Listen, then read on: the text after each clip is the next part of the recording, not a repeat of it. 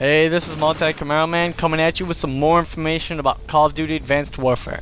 Now, according to the latest information I got, we'll be wearing a powered suit that whole entire game, which is pretty interesting enough.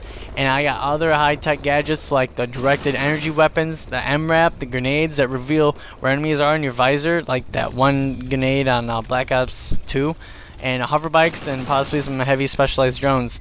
I know last video I named it Modern Warfare 4, but don't worry, now I know that it's called Advanced Warfare. It is still made by Sledgehammer though. Anyways, interestingly enough, the EXO suit can be upgraded by spending points earned in completed missions, giving the story mode a whole new role-playing element, excuse me. As usual at this stage, Activision isn't saying anything about the multiplayer, although they did confirm the existence of an unspecified co-op mode.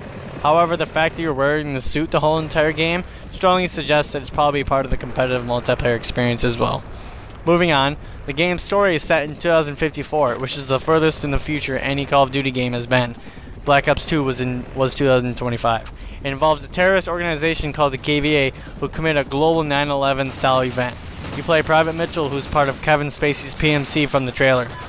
Mitchell is voiced by Troy Baker, surprisingly enough, who's becoming much more like the new Nolan North after voicing Joel in The Last of Us, Booker DeWitt from Bioshock Infinity, Delsin from Infamous, Second Son, and even the Joker in Batman Arkham Origins.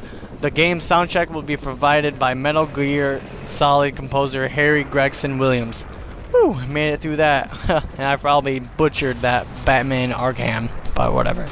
As previously assumed, given the trailer only mentions the Xbox One version, the downloadable content for Advanced Warfare will still be released a month early on Xbox formats. The game itself, though, will be released on all current formats, seemingly excluding the Wii U on November 4th. Finally, US retailer GameStop is offering a pre-order bonus where you can get exclusive personalization pack downloads for use in Call of Duty, Ghosts, and Black Ops 2. It involves a new gun skin, a Sentinel Task Force patch, an Advanced Warfare themed player card, new reticle, and player background. That's all the new information I have for you today. If you enjoyed the video, drop a like. It really helps my channel grow, and I'm trying to get my channel out there a little bit more now. I'm doing more of these videos for you guys, so you guys know some more information about the new games coming up or the games I've been playing. If you'd like to see more videos like this, subscribe, and I'll see you.